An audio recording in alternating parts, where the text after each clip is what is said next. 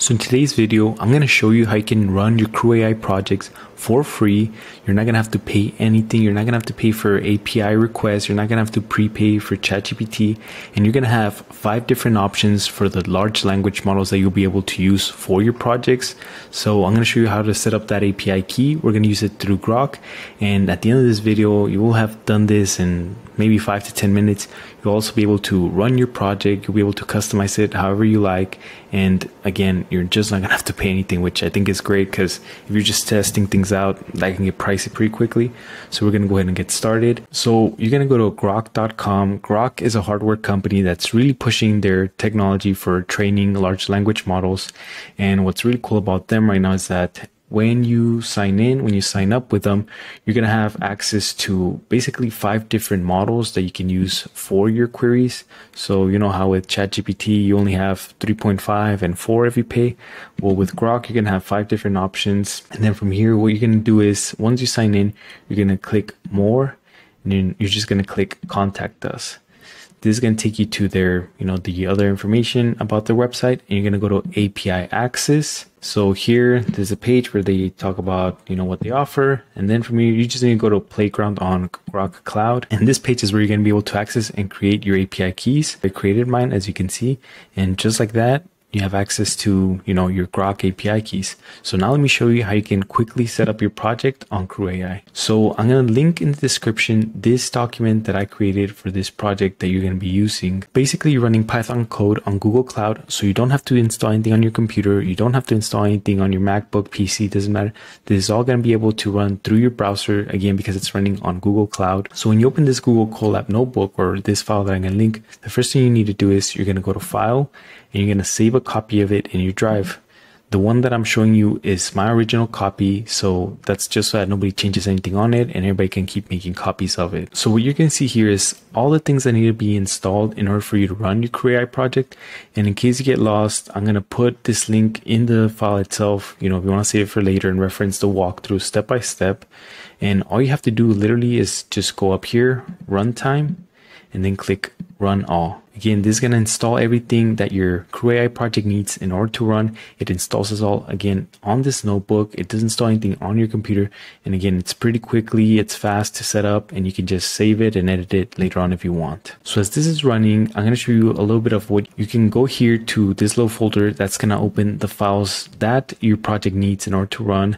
Some of these files were downloaded by this project itself. And the main one that has the logic, or rather the Python project that we're going to use, is this one right here. It's just called Groq Business Template. And we are going to edit a couple of things on these files, like adding your API key. And then I'm going to show you how you can change the large language model that you can implement so you can run your project. And the first thing you're going to want to do once this finishes installing is you're going to open this file, your main.py. This is going to let you edit it on this left panel right here. And as you can see here in line 7, you're going to see this line that says Groq API key equals. This is where you're going to paste your API key that again you got from the Groq website after you created your account. And after you paste your key here, you're going to make sure that you either click Control or Command S, or rather you can go to File and Save to make sure that the changes save on the file that you have stored in here. The other file that you can edit if you want to make some changes is going to be the file that has what model you're running. So whether you want to run the latest version of Llama 3 or you want to run Mistral, you can edit that within your project here. You just have to open your agents.py file right up here. And as you can see here in line 9, where it says model, and then between quotations, it has the model name. You just have to copy and paste the model that you like in here. And again, make sure you save that file. So I just copied my API key and pasted it on the main.py file as I showed you earlier.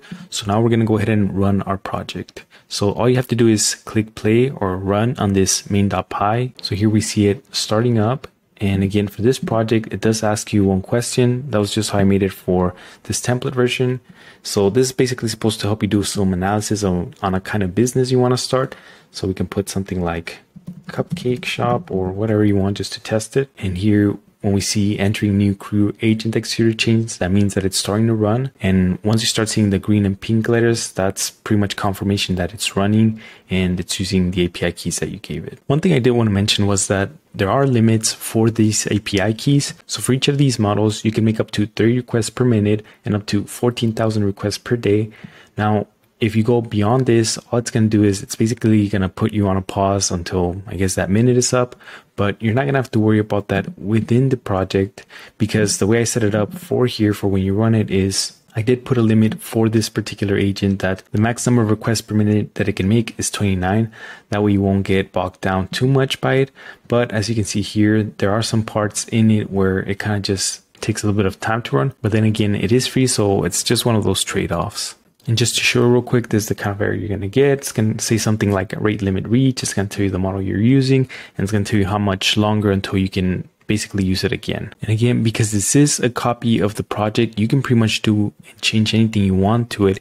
If you would like to change how the agent acts, all you have to do is open the agents.py file and change the description of the role and the goal of what it's going to do. And if you'd like to change the task and what it's doing, you just have to go to the task.py file.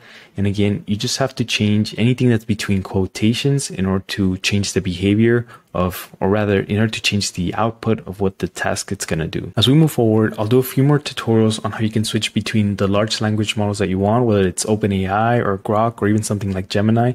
And I'll make sure to create some templates that can help you switch between these easily. And also, I really want to thank all of you guys that reached out this week. I had some amazing one-on-ones with all of you. Most of you are pretty passionate as well of either showing small businesses how to use CrewAI or AI in general. So I'm really excited for all of those ideas that you're making in order to help out those communities around you. Again, it doesn't matter whether it's an app idea you want to discuss or an AI project that you want to work on, or even if you're just having a lot of trouble with some of these installations, my calendar is there for you. So if you want to book a one-on-one with me, you're more than welcome to it. Thank you guys so much for watching, and I'll see you in the next one.